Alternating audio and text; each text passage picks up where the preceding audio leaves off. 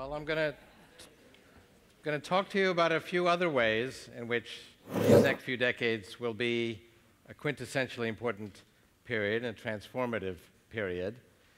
When I was 5 years old, I decided I would be an inventor. And when I was 8 years old, I remember my grandfather coming back from Europe and telling me in sort of religious fervor how he had been given the opportunity to actually touch some written version of Leonardo da Vinci's ideas. And I saw those actually again at Bill Gates' house. And he described it in reverential terms, and that was really the religion I grew up with in my family, the power of human ideas. So it's exciting to be at this conference. But I discovered another idea, that timing was important, particularly if you want to be successful as an entrepreneur, inventor, innovator. And then most inventors fail because they get the timing wrong. Not all the enabling factors are in place when they need to be. So realizing that maybe 30 years ago, and being an engineer, I gathered a lot of data on technology trends and started to see if I could fit mathematical models to that, and found out that despite the common wisdom that you can't predict the future, certain things about the future are very predictable. Basically, if you can measure the underlying information content of a process, it follows amazingly predictable trajectories, which is really not what I had expected.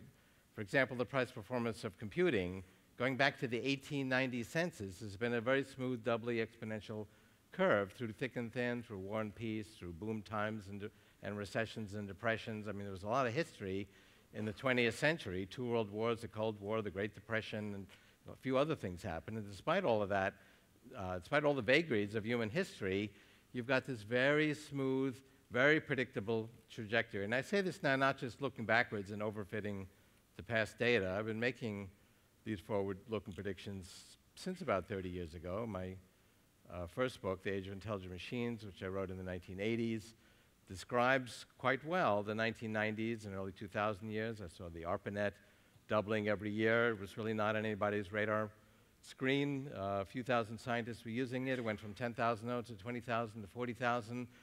But doubling every year is multiplying by 1,000 in 10 years. So I figured this would be 20 million going to 40 million, 80 million, 160 million nodes in the mid-1990s, and would be a World Wide Web, not by that name, but I did describe that concept pretty well, tying together hundreds of millions of people, providing access to knowledge sources and so on, emerging in the mid-1990s. I saw the chess supercomputers doubling every year, which added 40 points to the chess score, because the chess score is a logarithmic scale. That put the crossover in 98. I made that prediction in the early 80s. Kasparov scoffed at that in 93, which made sense based on his experience then, but they did soar past him in 97.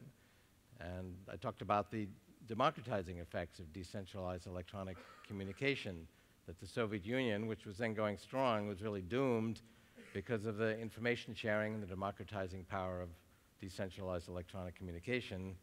And I think that's what happened in the 91 coup against Gorbachev. And I did have the occasion to share that with Gorbachev a couple of years ago at lunch. And he said, yes, that's what happened. I figured anything that would put down Yeltsin would get a strong response. Because if you remember, the photo op was Yeltsin standing on a tank. But it was really the clandestine network of decentralized communication, fax machines, early forms of email using teletype machines, that kept everybody in the know and broke the back of the centralized control of information. And this has also been very democratizing in terms of the tools of creativity. Now, a couple of kids can go into space, or they can write a new web browser on their $1,000 laptops and create a company worth $150 billion today. Or a kid in her dorm room can create a full-length motion picture with a $600 HD camera in her PC. So the tools of creativity are really in all of our hands. And what these formulas or predictable trajectories tell us is that the power of information technology, its price performance, its capacity, its bandwidth, is growing exponentially. Right now, it's doubling in less than a year. That rate of doubling is, in fact, itself getting faster. It took 3 years to double the price performance of computing in 1900, 2 years in 1950, It was 12 months in the year 2000. It's now down to 11 months. Even just one level of exponential growth, doubling every year, is multiplying by 1,000 in 10 years, a million in 20 years, a billion in 30 years. When I was a student at MIT, they had one computer, which took up a whole building, and the computer in your cell phone today is 1,000,000 times smaller, 1,000,000 times cheaper, and 1,000 times more powerful. That's a billion-fold increase since I went to MIT. That was 40 years ago. We'll make another billion-fold increase, and also 100,000-fold shrinking in size in the next 25 years, as formidable as information technology is already. And it's not just computers or communications. It's going to affect everything we care about. Solar energy is going to get far more efficient because of the exponential growth of the efficiency of solar panels. Our ability to reprogram the software that's running in our bodies, which is outdated, and that'll be the topic of my talk tomorrow, is growing exponentially. We can simulate, we can model biological processes as information processes. And these genes, which basically evolved thousands of years ago when conditions were quite different, we now have the ability to reprogram, just the way you reprogram the software on your handheld computers. We can turn genes off with RNA interference. We can add new genes with new forms of gene therapy. And these technologies, which are now formative, will be 1,000 times more powerful in 10 years, 1,000,000 times more powerful in 20 years. And we really will have the ability to reprogram this outdated software and radically extend human longevity. So all the more reason to keep track of your health the old-fashioned way for a little bit longer so we can take advantage of that process. So I want to give you one example of how I've applied this to my own technology work. I have used these prediction tools to write books and talk about what the future will be like in 10 or 20 years. So we can invent with the technologies of the 2020s. We can't build those machines now, but we can envision them, imagine them, and write about them and dialogue about their implications. But technology is moving so quickly now that even the 4, 5, 6-year horizon of technology projects is sufficient that the world will be a very different place in a short period of time. So I've been involved for about 30 years in reading machines for the blind. 1976, I introduced this. It was the size of a washing machine. It was the world's first print-to-speech reading machine. And it could read, but it was very expensive and it had limitations, and it was quite large. And it got smaller over the years, but it was, in 2002, it was still a device that sat on your desk. And so at technology disabilities conferences, I would talk about someday a blind person will be able to take a device out of their pocket and read signs on the wall, handouts at meetings like this one, menus, ATM bank displays, and read all the print as they go through the day, including and also dyslexic individuals.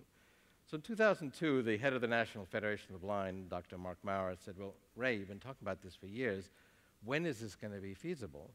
And I said, well, according to our models of digital camera technology, pocket computer technology, cell phone technology, we'll have the requisite hardware in 6 years, 2008.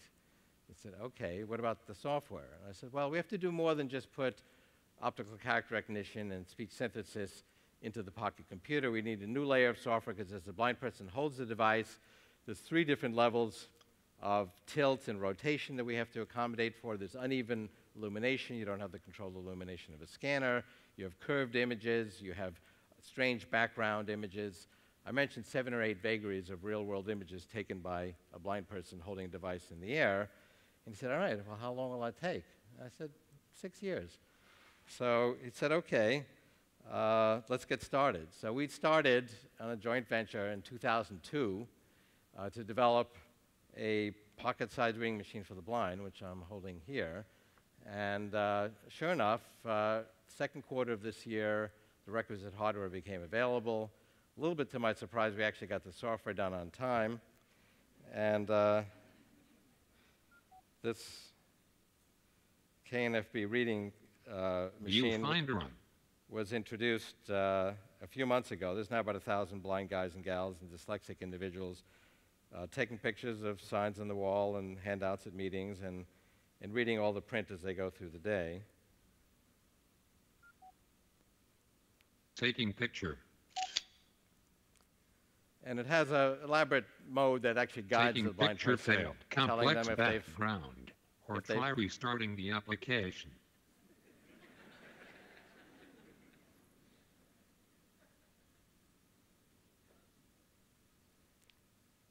try that again.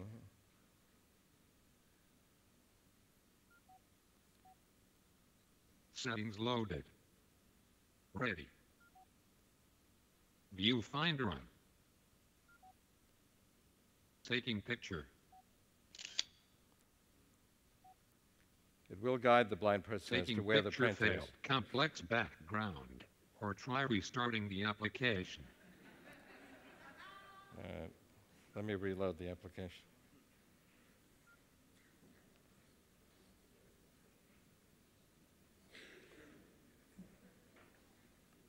Hello, I'm the Canner Theater Mobile. Ready. Settings loaded. Viewfinder on. Taking picture. Reprocessing picture in books, articles, and labels format. Camera is 1 degree counterclockwise It will relative rotate to the any page. amount of rotation. Calling all idealists. Welcome, and for many of you, welcome.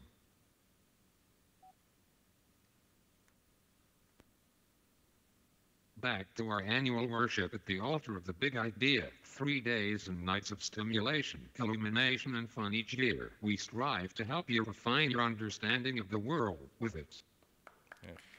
Canceling. Please wait. Processing. Processing cancelled. Ready. So preparing for this, I picked up this document. Viewfinder on. This will read in 3 different languages, 7 languages. Taking picture. Reprocessing picture in books, articles, and labels format. Camera is 2 degrees counterclockwise relative to the page. Friends, an article de Wikip 6 dia, Fensadope 6 die lieber, la France, Lula R6 publiek franchise pour less usages for tools, Gastontes don't. Processing. Processing cancelled.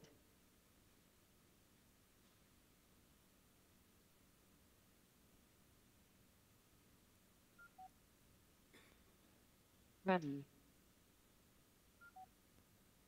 Viewfinder on. Taking picture. Reprocessing picture in books, articles, and labels format. Camera is 2 degrees counterclockwise relative to the page. Text cut off on bottom. Friends, an article de Wikipedia I Encyclopedia Libre, la France, Lula R6 publiek franchise pour less usages officials, Gastontes don't, la M6 triples situ in Europe DIOS, et qui en plot data reports it. Canceling. Please wait. Processing cancelled.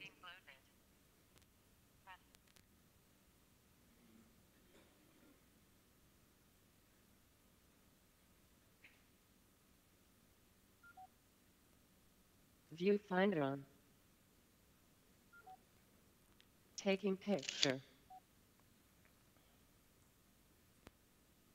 Reprocessing picture in books, articles, and labels format. Camera is 1 degree counterclockwise relative to the page. France. Un article de Wikipédia, l'encyclopédie libre. La France, ou la République française, pour les usages officiels, est un pays dont la métropole se situe en Europe de l'Ouest et qui inclut des territoires à divers endroits du globe. La France est membre. So that's reading this French Canceling. document. Please wait. Translation on. Ready. France. From Wikipedia, the free So I encyclopedia. just asked it to France, translate or that the now French into English. Republic for official purposes, is a country whose city is located in Western Europe, which includes territories at various places in the globe. France is a member of the European Union. Of all the major European states, it is the oldest established. So that's reading a French Heaven. document, but coming out in English.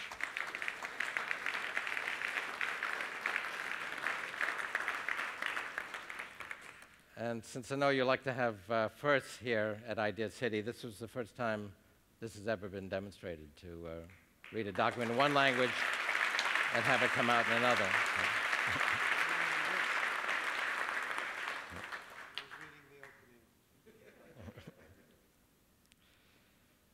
So, and other people have noticed, hey, you can actually do this now in a cell phone, and so they're starting to develop this. And perhaps they'll be more efficient than we were and won't take 6 years, but we do have a jump on the market because we were able to anticipate where technology would be several years hence. And the world changes now quite dramatically. I mean, 2002, 6 years ago, most people didn't use search engines. I mean, imagine life without search engines. That sounds like ancient history. That was only 6 years ago. So the pace of change is accelerating. And in fact, I've measured this. It's doubling every decade. The telephone took 50 years to be adopted by a quarter of the US population. Cell phone did that in 7 years. Telephone, radio, television, those technologies took decades to be adopted by a mass audience, a quarter of the population. Cell phone, mobile phone, the web did that in just a few years' time. And I have a whole theory on evolution as to why this is the case. And I don't have time to describe it in detail, but basically evolution evolves a capability, adopts that capability, and so the next stage goes more quickly. It took 1 billion, this is a double logarithmic graph. On the x-axis, it's how many years ago this particular paradigm shift took place in powers of 10. On the y-axis, how many years it took for that paradigm shift to be adopted in powers of 10. So the first paradigm shift, basically the evolution of DNA, an information backbone that could guide evolution, took 1 billion years. But then biological evolution used it ever since. So the next stage, the Cambrian explosion, went 100 times faster, took only 10 million years. And biological evolution kept accelerating. Homo sapiens evolved in only a few 100,000 years, really a blink of an eye in biological evolutionary terms. And there's actually only 3 simple genetic changes that distinguish us from our primate ancestors. We have a larger skull to incorporate a bigger brain. More of the brain's devoted to the cerebral cortex, so we can do abstract reasoning. We can do what-if experiments in our mind. What if I took that stone and that stick and tied them together? I could extend my leverage. And we have an opposable appendage that actually works well. Other primates actually are not designed very well. They don't have a power grip. They don't have fine motor coordination. We really could change the world. And then we always use the latest technology to create the next. So the first stage of technology, stone tools, wheel, fire, took tens of thousands of years, a little bit faster than the hundreds of thousands of years it took to evolve our species. And then technology has evolved ever since.